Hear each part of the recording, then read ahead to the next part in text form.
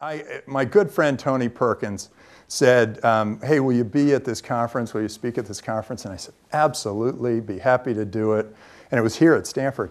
And I said, and then all of a sudden, we had our first Skype board meeting in Tallinn, Estonia. And it was the same day. What's a mother to do? So I said, Tony, I'm so sorry. I've got to go to this thing. I got to go to this board meeting in Tallinn. And I said, but can maybe we can do it by video conferencing? And at that time, it was like this. And I said, well, Tony, you know, we'll give it a shot, and then let's have a phone for a backup. And he goes, yeah, okay. And at that time, Skype was just phone calls, just audio calls. And so I said, Nicholas. Oh, and Tony said, well, can you get that guy Nicholas, and maybe you can do a little Q&A with Nicholas Zenstrom.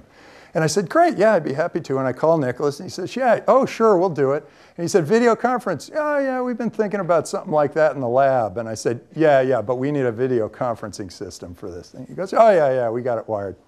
So I get there, and I'm setting up, and we're in Tallinn, and Tony's on the other end of the phone. And I said, Tony, I think we got this thing going. And Tony says, okay, great.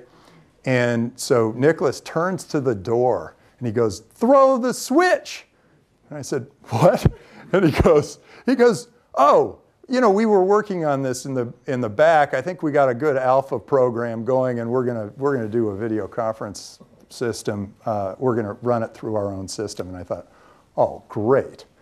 And so then at the end, I said, Tony, how did that come through? And he goes, it was perfect. Oh my gosh, we heard you perfectly. We saw you perfectly. It was amazing. And I turned to Nicholas and I said, how did you do that? And he goes, oh, well, we cut off about 300,000 simultaneous phone calls so that we could use the bandwidth. So if you're in a startup, you'll do anything to make sure the thing works. And so he did, and I apologize if any of you were on a Skype call at that time.